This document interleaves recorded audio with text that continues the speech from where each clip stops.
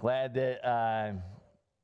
that you are with us. We're able to have the band, and through all the technology that we're able to do, and still gather together at this time. Well, we are in this series taking a look at the letters that Paul wrote to the Corinthians, to the church in Corinth. And he wrote several, we think, maybe as many as 4. We know that we have 1 Corinthians and 2 Corinthians. We've been working our way slowly through them over the last several weeks.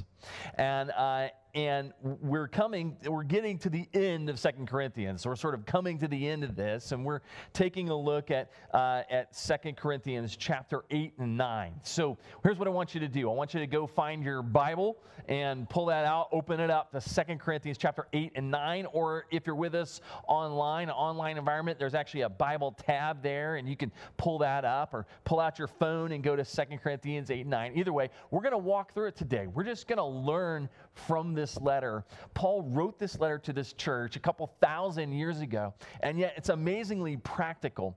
And as we've been walking through, Paul's talked to them about all kinds of different things. Paul has not been really easy on this church at Corinth. He knew them. He was an apostle for them, right? He was one of the leaders, kind of oversaw the church, and yet they had a tension in their relationship.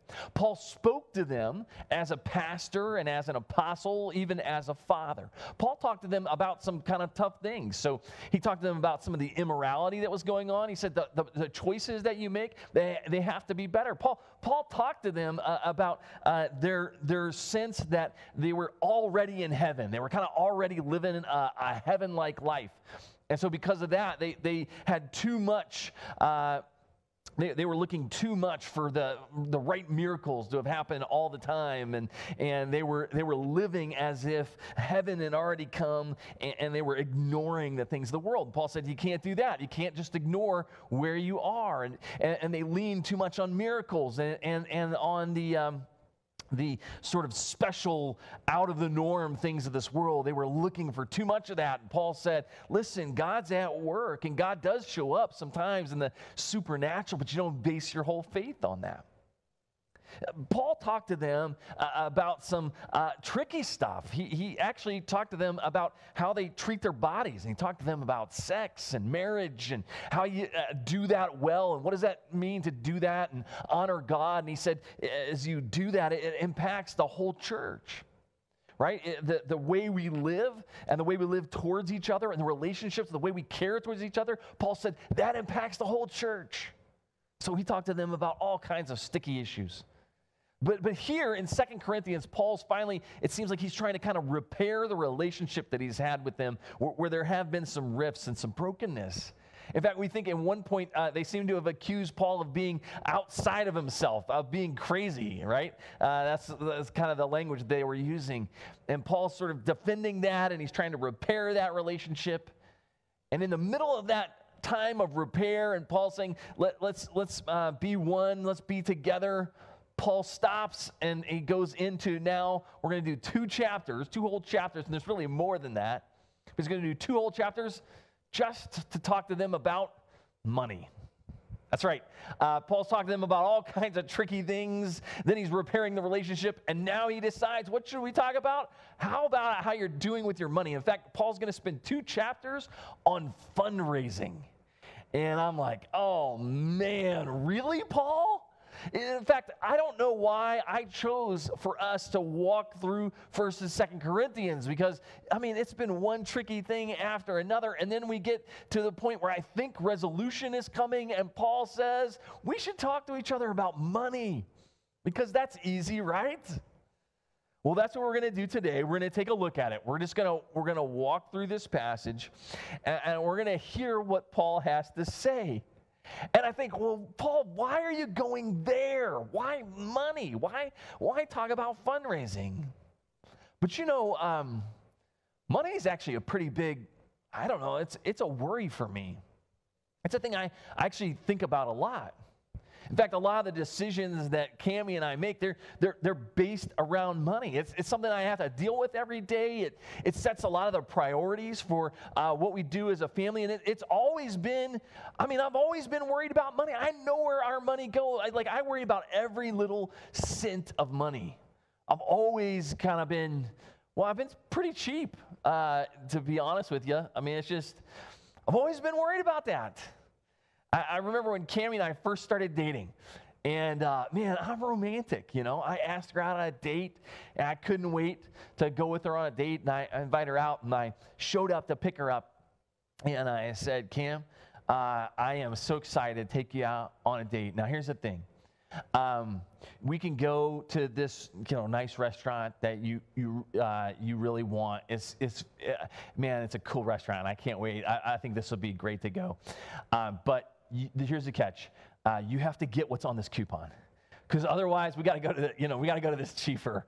We're going to McDonald's. We can go to McDonald's, and I'll get you anything you want, or we'll go to this nice restaurant as long as you get what's on this coupon. And she thought, man, this is a romantic guy, right? She was not sure. She had not. I don't think she had ever had anyone ask her on a date and bring a coupon before.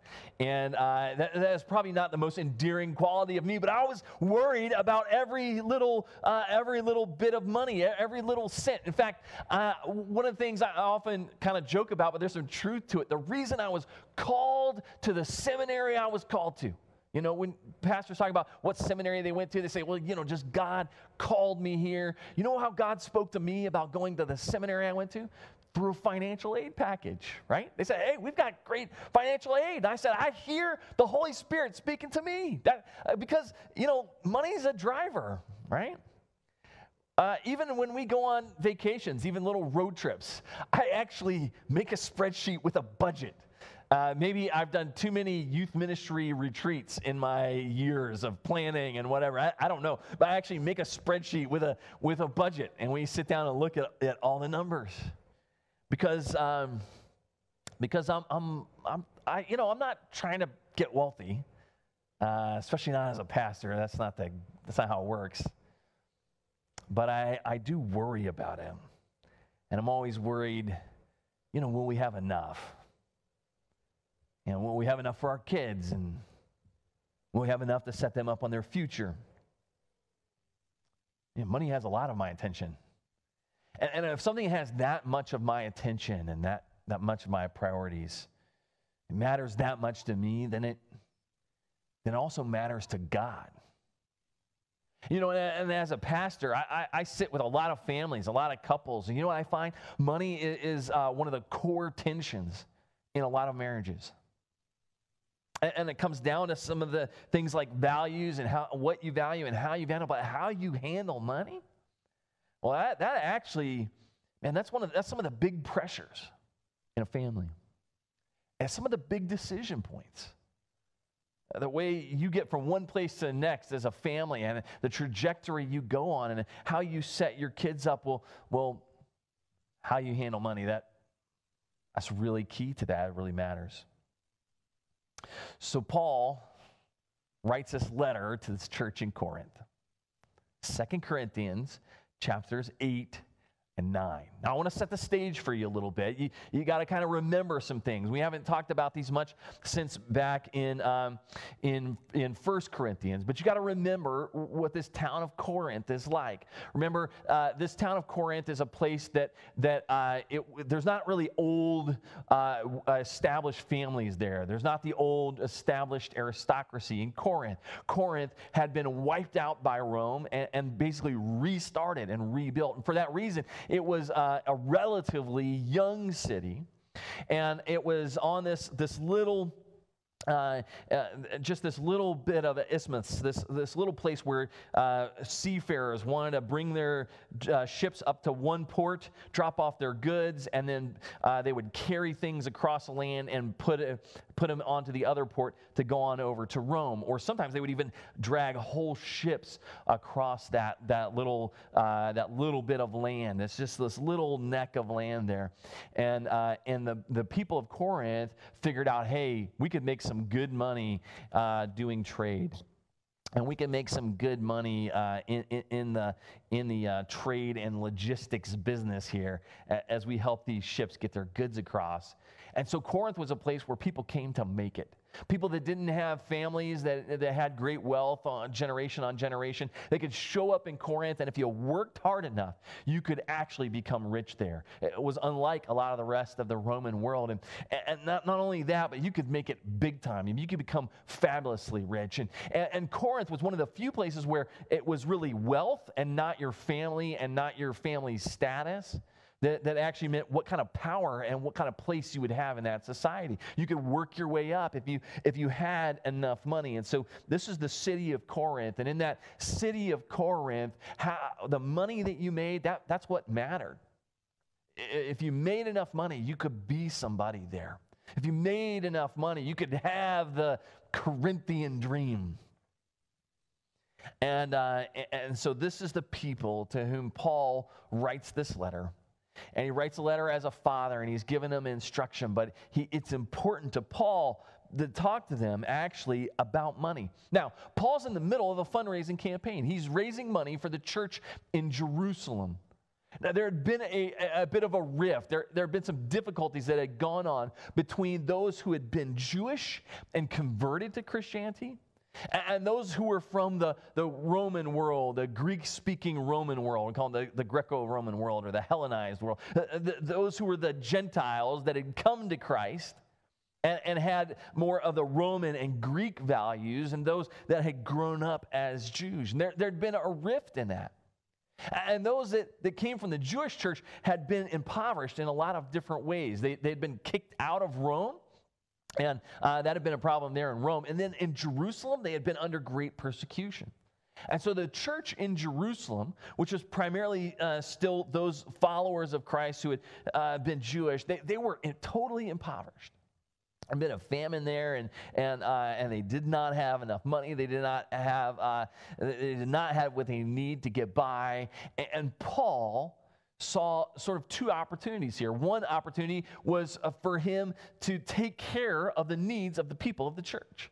These were the followers of Christ. They were the people of the church, and we're going to take care of them. We're going to care for those who are in need. That's what the church does. And so Paul saw this opportunity to go around to the other churches. And he had sort of a big circuit of churches that he was connected with, and what had been Turkey and on around that kind of part of Europe there. Paul was speaking to these churches in Greece, different places like that.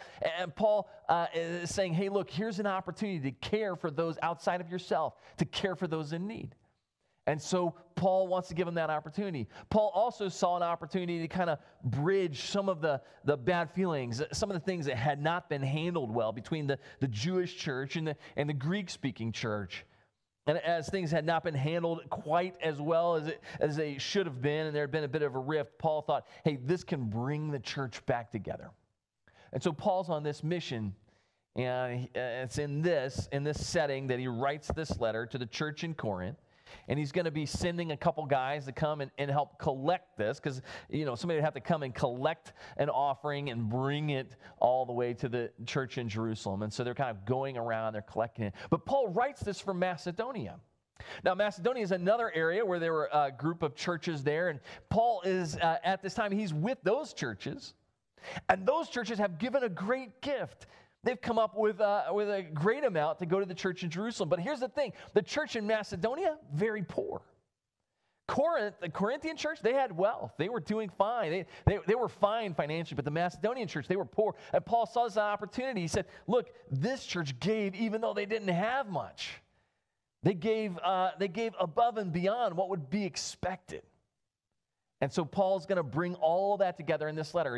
He's sitting with this group of Christians that really didn't have a lot, but were willing to give. They had these open hearts and open hands about it. And he's writing to this church in Corinth, the church that had a great deal. And he wants to talk to them about how do you handle money. Now, that's the context. About a year earlier than this, Paul, they had said that they were willing. The church in Corinth was willing to be a part of this offering. And they had started to take a collection for the offering, but they hadn't finished. And they had said they were going to give more, and they haven't done it yet. And so this is sort of part 2. This is phase 2 of the fundraising campaign, where Paul says, look, hey, let's finish what we started. Now I want you to take your scripture and go with me. And today, we're just going to walk through it. Now, there's one passage in here that there are a couple that are some of Paul's maybe more famous words that you would know of Paul, that you wouldn't, you would say, I've heard that somewhere. And there are a couple of those from Paul, but there's one that's probably the most well known, and it says this.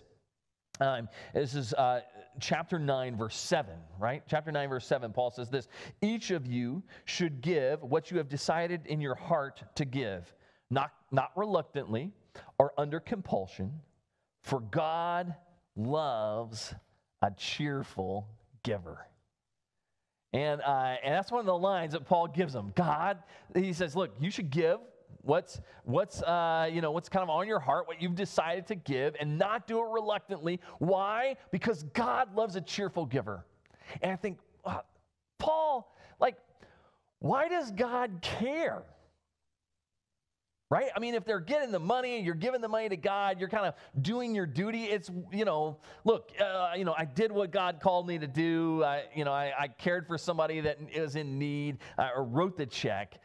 Why does God care if I'm cheerful about it? I don't have to be happy about giving money away. But there's a secret here. And that's what I want us to be looking for as we read through this passage. You see, Paul knows that money is a gateway to the heart. And I don't want you to hear that in the wrong way. It's not that money is how God captures your heart. That's not the case. But money kind of reveals where our priorities are. And money is held so closely that it actually becomes a heart issue. In other words, if I begin to handle my money in different ways and I begin to see it in a different way, it doesn't just change my pocketbook. It doesn't just change money, but how I see money and how I handle money, that actually impacts my heart.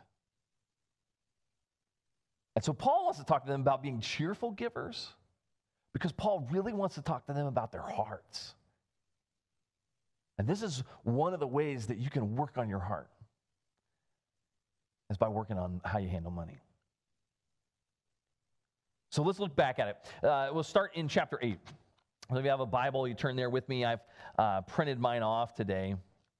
And Paul starts, and he tells them a little bit about the Macedonian church and the great gift that the church in Macedonia gave. And then he's telling them he's going to send Titus. And Titus is going to come. Titus is working with Paul, and he's going to send Titus for this collection. And in verse 6, I want to pick up. So we urge Titus, just as he had earlier made a beginning, to bring also to completion this act of grace on your part. In other words, he's asking Titus to go and help finish this off, finish the fundraising project off, so Titus would show up with them. And then in verse 7 it says this: but since you excel in everything, in faith, in speech, in knowledge, in complete earnestness, and in the love that we have kindled in you, see that you also excel in this grace of giving. I love that. I love that line, right? Paul says to the church in Corinth, you guys excel in everything. You excel in love and grace. You excel in all the most important things. So I want you also to excel in giving, right? Be good at giving too. Now, that's a classic dad line. I'll say to one of my kids, look, oh, man, you're such a great kid. You're an incredible kid. I see this in you. I see greatness in you. I see how wonderful God created you, how smart, how sharp. You've got a good heart. And then I'll say, now, live up to that, right? Live up to the heart that you have. Be who you really are. Yes, I love the way that Paul kind of throws that in there. You excel in everything. You're the best. So also be the best in giving. That's how he wants to start off with them. And then in verse 8, I am not commanding you, but I want to test the sincerity of your love. He's saying, look, this should play out in how you love people. And verse 9, he's going to allude to to the great, what we call the great emptying, right? There's a different passage, Philippians chapter 2, verse 6 through 8, where Paul talks about this emptying of Christ. We think it was maybe an early hymn of the church, where they talk about how Christ was God, but he poured himself out. He became human, right? And he took on even death. He emptied himself. And Paul's going to make an allusion to that same idea, that same concept here. This is chapter 8, verse 9.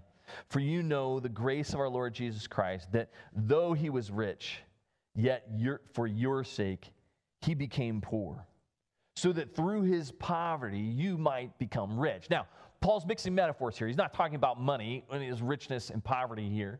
He's talking about in life. That you might become rich in life. Your life might be full and fulfilled. That you might have life with God.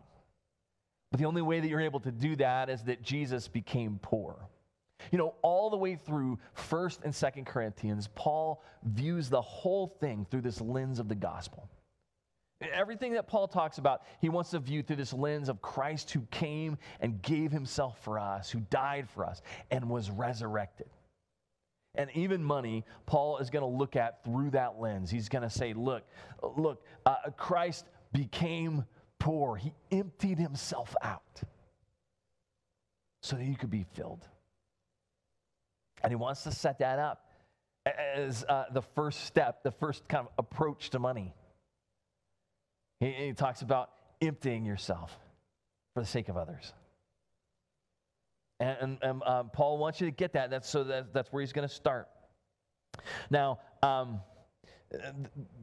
this is he's going to kind of tell him, don't worry too much, though.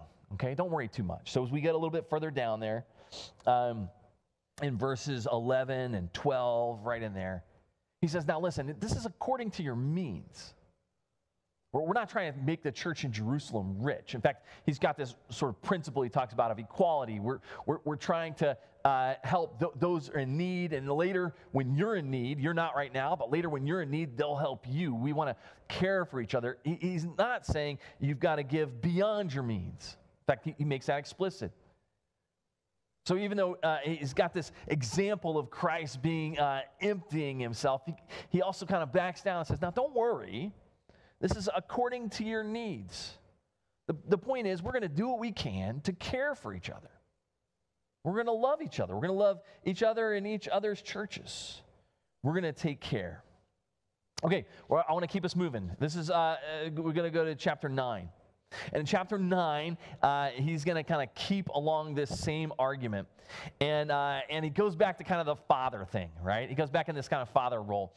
And he says, look, I've been bragging about you. This is chapter 9, verses 2. And I love it. This is a classic father line. He says, I've been bragging about you to everybody I talk about, how great you are. I bragged about you to the Macedonian church. In fact, I bragged about you and how great you are so much that it called the Macedonian church to action. It's one of the reasons that they jumped in and were active in their faith. And now he says, don't let my bragging be hollow, right? He goes, it's kind of that same idea. Live up to this bragging because I know who you are and I know that you're great. But I want to focus in on just this little bit of a passage. So if you haven't pulled out your Bible yet, get it now, okay? Get it now, because we're gonna dig in a little bit. Here in verse 5, it says this, so I thought it was necessary to urge the brothers to visit you in advance and finish the arrangements for the generous gift you had promised. He says, I'm sending Titus, right? And I'm sending some brothers to come along, and they're going to help collect this gift. And I want you to know ahead of time so that you're ready. And then here comes this line. Then it will be ready as a generous gift. This is the end of verse 5. Then it will be ready as a generous gift, not as one grudgingly given. So Paul says, it's about the attitude of your heart. And this attitude of generosity. And understanding what is God's and what is not. That God's, that everything that you have has been given to you by God. Not grudgingly, because this is a heart issue. This is what's going on in your own heart. Now, he gives this principle. Those who, remember this is verse 6. Remember this, whoever sows sparingly will also reap sparingly. And whoever sows generously will also reap generously. Here's this passage, this analogy, one from farming, from agriculture in their area, right? There would have been some agriculture around them. They would have gotten the idea. If you sow sparingly, you'll reap sparingly. If you sow generously, you'll reap generously. And Paul says this is true here as well. Now, Paul, get this now, Paul isn't saying, here's a quick way to get rich. If you give a lot to God, you're going to get a lot richer. It's going to be perfect. You know, sometimes you'll see that. We have some televangelists that'll even say things very similar to that on TV. And they'll say, look, if you want a great gift from God, if you want a great blessing from God, if you want to get rich, what you need to do is give a lot to the ministry, and then God will make you rich. Remember, Paul's writing this from Macedonia. They weren't rich. He was writing with the Macedonians as an example. He's not saying God's going to make you rich. What he is saying, though, is if you want your heart to be impacted, if you want your life to be impacted, then you've got to dive in. You want to know what it looks like to trust God, then lean into God. And that's true even with something so scary as your finances. That if you begin to give them to God, you will begin to understand the security that comes with living in God's will. That you will start to understand what it means to rest and rest easily in God. You know, for so many of us, we're so worried about money. We keep trying to make more, but even though you make more, it still becomes an insecure place to live. You can find money being just this great treadmill. There's never quite enough. There have been all kinds of studies that looked at different people of different amounts of money, and there's a certain base level that brings some comfort. But once you get beyond that base level of comfort, if you ask somebody, how much money do you need? It's always a little bit more. And Paul says, if you want to know what it's like to live in the security of a father who has enough and who's got you, then you got to lean in. And if you lean in, you'll sow generously. And as you sow generously, you'll reap generously. This will impact your heart. It'll impact your soul. It'll impact the way you look at the world around you. I have some friends that are great givers. And they spoke to me about this years ago and said, look, this is just our passion in life is to be generous. And I'd never met anyone that said, this is my passion in life, my gift is just to be generous. He said, this is my passion, my goal in life is to be generous. And I had just some great conversations with that family about it. And they basically said, look, the more we do this, the more we see hope in the world. It wasn't that they were just generous to one church, although they were, but they were generous to all kinds of different people in need, all kinds of different important ministries going on around their city and around the world. And they said the more that they did it, the more they saw hope. The more that it lifted their hearts, and the more they were able to see God at work in the people around them. So Paul gives us this principle. He says, don't do this grudgingly. Don't do it reluctantly. He says, it's a heart matter. And if you want your heart to be impacted, then the more you do, the more you're invested, the more you'll actually reap. That's this principle. That's this principle that God gives us. Now, Paul, when he says God loves a joyful giver, and he says, don't give reluctantly, don't give under compulsion. It's not about giving under compulsion. It's about changing the attitude of your heart. Paul's actually hearkening back to something that the Jewish readers of this would have known, would have recognized. This comes from Deuteronomy. It's their Old Testament. And in Deuteronomy 15, you get really similar language, that God loves this giver that doesn't give out of compulsion. But it's out of response to God's grace and out of the ability to give. It's a sense of giving out of abundance because I've decided to, not because somebody's making me. It's not that, hey, there's this, I have to check this box off, that the church requires me to give, or I got to give because I'm required to by God in order to be in God's good graces. Paul takes that right off the table, and he does it by pointing all the way back to the Old Testament, saying, no, that's not the attitude towards money. The attitude towards money that comes right out of the Old Testament is that everything really is God's. It's all owed to him.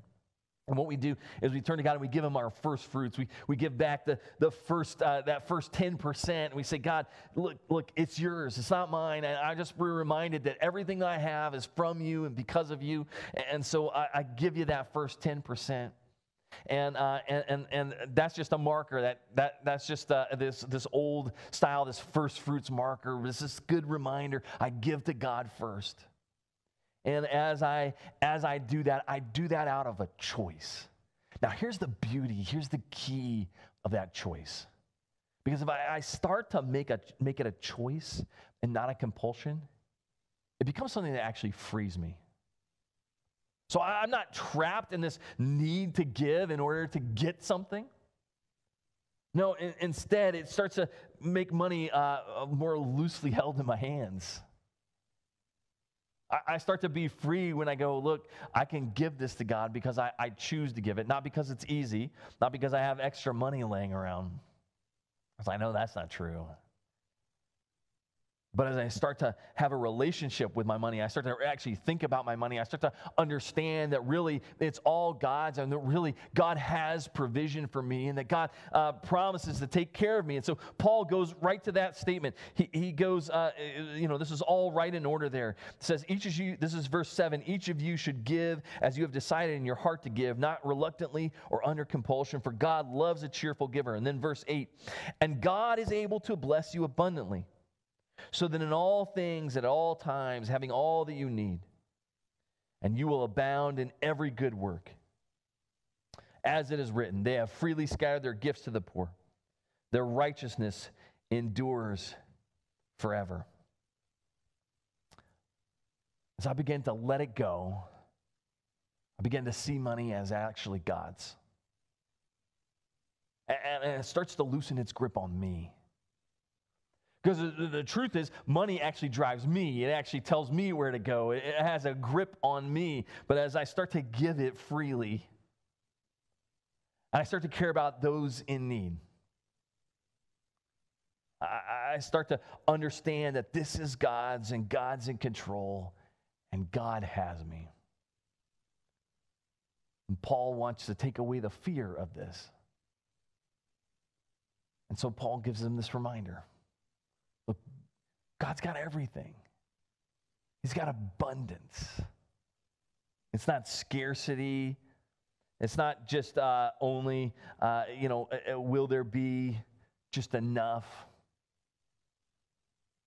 God's got enough. He's got enough for you. He's got enough for your family. And God knows you. God knows your family. Look, I see this often in families. How they view money actually impacts kind of how they parent their kids. It impacts really so much about their decision making. And the question becomes, will we see money as something that there is plenty? Right? That God's actually in control, and God has plenty, and God cares for us.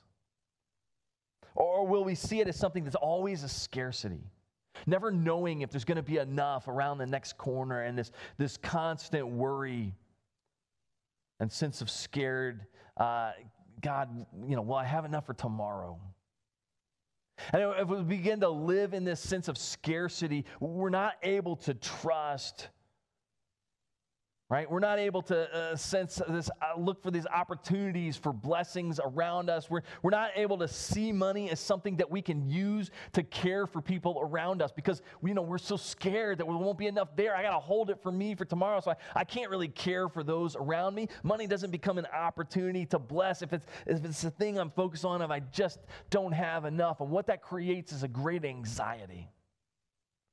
And if you want to create great anxiety in your family, then have a bad relationship with money. Now, I want you to get this. I understand, I know there are families that really just don't have enough. And that's our job as a church, to come around them.